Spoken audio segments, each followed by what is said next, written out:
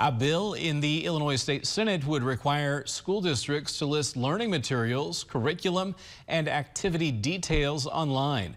It's sponsored by Republican State Senator Neil Anderson. The bill would require districts to update the information online every January 1st and August 1st.